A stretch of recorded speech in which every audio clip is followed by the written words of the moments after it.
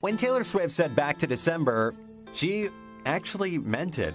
The pop star shocks the crowd at Arrowhead Stadium in Kansas City Friday night after bringing out her ex-boyfriend Taylor Lautner on stage as part of her sold-out show on the Eras Tour.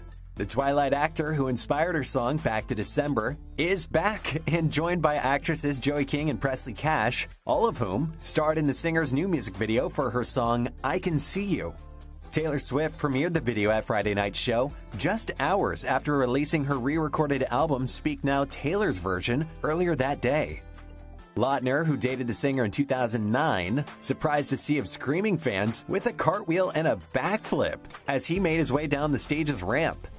According to reports, the anti-hero singer told the Kansas City crowd, quote, "He was a very positive force in my life when I was making the Speak Now album, and I want to say, he did every stunt that you saw in that music video."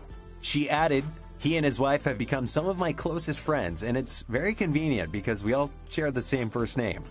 Reciprocating her warm words, Taylor Lautner reportedly told Swift, "I respect you so much, not just for the singer you are, the songwriter, the performer, but truly for the human you are. You are gracious, humble, and kind, and I'm honored to know you."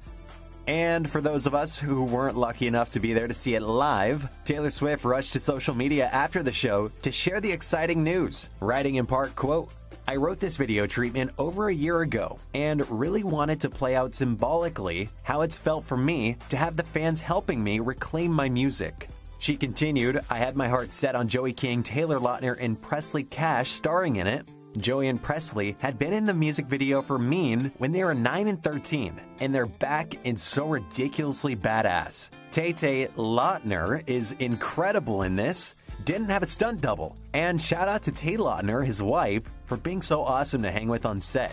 The tale of three Taylors."